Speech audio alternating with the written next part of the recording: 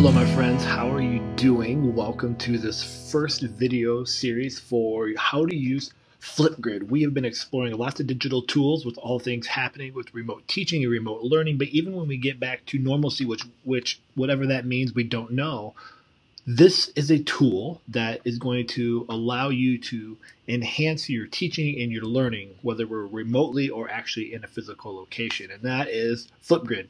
And so this particular video, I just want to do a quick overview of what it is, get you into it by doing an introductory video, and then the series of this video is going to show you all the bells and whistles, the tips, the tricks, classroom applications, show and tell examples from other educators, and just a whole entire awesome opportunity of learning for you to figure out how to use Flipgrid in your own teaching and learning opportunities for kids. And so when we go to start here, what I want you to think about is thinking about actually what is Flipgrid.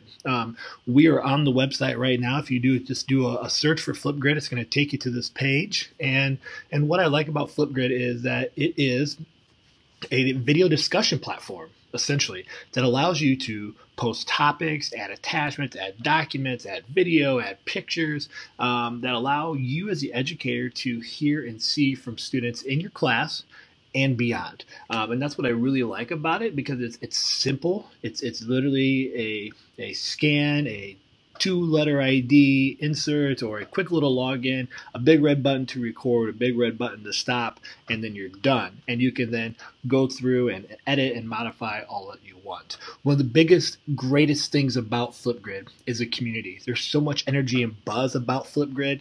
Microsoft has provided this free, so there's no cost, there's no strings attached. Kids don't even have to have an account to record and participate.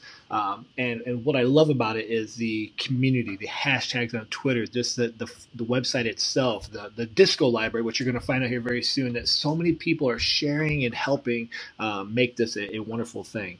And so before we get into everything, the basic overview is this. So you're looking actually at my particular Flipgrid. And I'm going through and trying to clean this up. I have 53 Flipgrids I need to kind of clean and sort. But what this allows you to do is you are going to be creating what's called a grid. And so if I'm just going to pull this one up here, a grid, this is for a global project we're doing on the Sustainable Development Goals, exploring how do we come up with solutions for waste and garbage in landfills and beyond.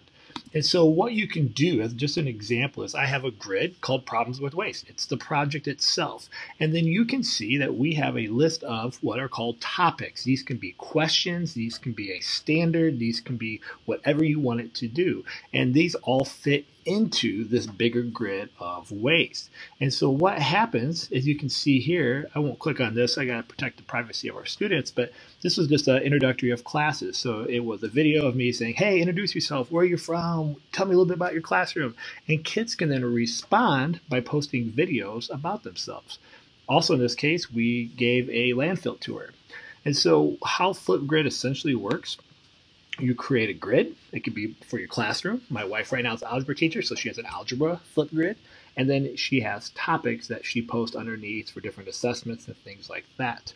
And that is essentially the nuts and bolts of Flipgrid. It's wonderful, it's simple, it's easy to use, it's easy to teach students and parents and other people how to use. More importantly, as we think about remote teaching and learning, this is going to give you an opportunity to capture learning. Kids are going to be able to verbally and visually and even digital inking ways to showcase their learning to you in ways that we have to rethink how we get student impact, input, feedback. And that's the beauty of this as well, is it's going to allow you to get feedback either within Flipgrid or within the other platforms that you use, which we'll discuss in future episodes. So welcome. Welcome to Flipgrid. What it is, it's an amazing tool.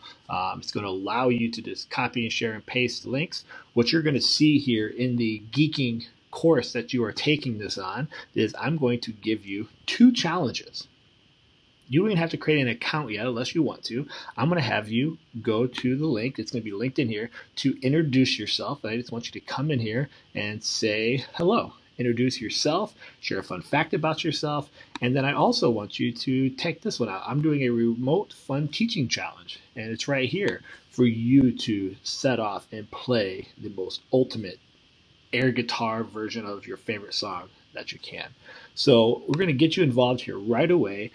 What it is, introduce yourself, play some air guitar, and in the next video, step number 2, we're actually going to help you create an account and learn how to create your first grid and topic. Welcome, everybody. I can't wait to get started.